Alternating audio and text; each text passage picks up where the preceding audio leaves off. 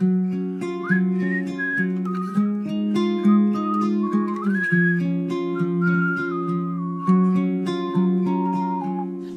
never fails because God is love, and God never fails.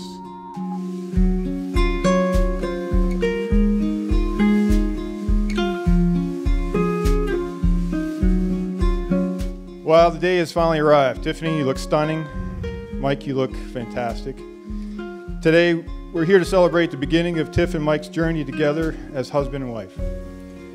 I'm sure, like most marriages, there will be ups and downs during that journey, but from this day forward, you'll have each other to share in those highs and work through those lows.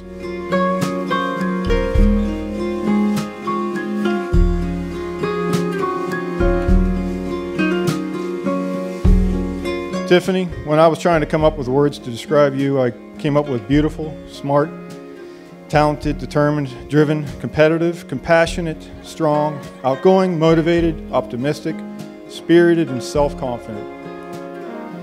I think all of those words describe you pretty well.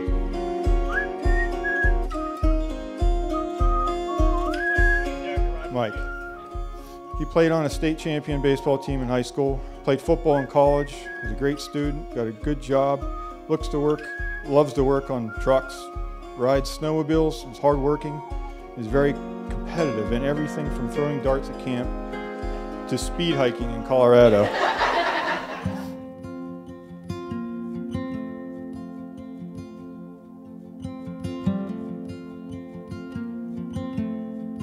I met her for the first time at mini majors, and I didn't really talk to her. I wasn't a fan. I thought she was too weird. Now fast forward to my freshman year, her sophomore year, we're sitting in the junior cafeteria trying out for majorettes. So anyways, Tiffany and I both left tryouts that day, April 29th, 2014, with what I didn't know Tiffany would turn out to be my best friend. Love is blind but helps you see. It makes you cry, makes you believe. It spins you round and round. Michael, you have a calm, intelligent way about you that I admire greatly. You're going to be a great husband, son-in-law, and father someday. You're a great friend to all of us, and thank you. But I would do it all. I would do it all. I would do it all again with you. Heavenly Father, hear our prayer for Michael and Tiffany, who this day will be united in marriage before your altar. Grant them your blessing and strengthen their love for each other, as we ask this through Christ our Lord.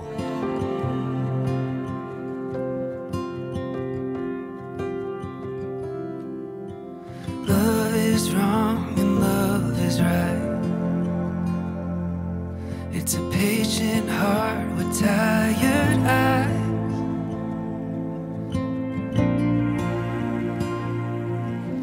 My dear friends, you have come together in this church so that the Lord may seal and strengthen your love in the presence of this community.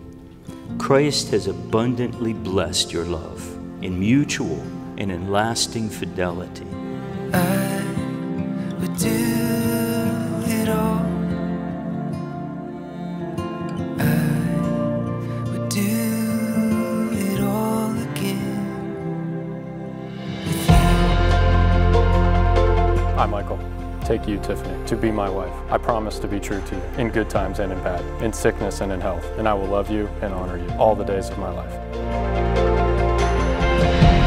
I, Tiffany, take you, Michael, to be my husband. I promise to be true to you in good times and in bad, in sickness and in health, and I will love you and honor you all the days of my life.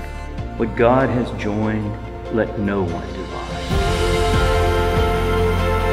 Tiffany, take this ring as a sign of my love and my fidelity. Michael, take this ring as a sign of my love and my fidelity. I have the honor of presenting to you for the very first time, Mr. and Mrs. McCarty. I would choose you over and over. I would choose you over and over. I would choose you over and over again.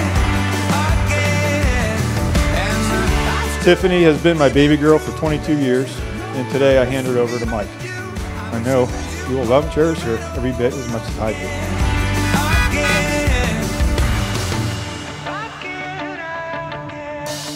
do. You are the real thing, the novel before the film, all the nuance, every letter. As someone who has loved Tiffany all this time, thank you, Mike, for loving my friend so well. There is such a strong sense of security that she has found someone as great as you. Because Mike is the kind of guy who will be present for you all the way through.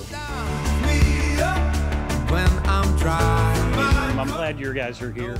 Every single person in this room helped to make these two great people who they are today. Tiff, I love you very much, and we're obviously very proud of you. Just remember, even though Mike will be there as your dad, I will always be there if you need anything. You know, if your car breaks down or something.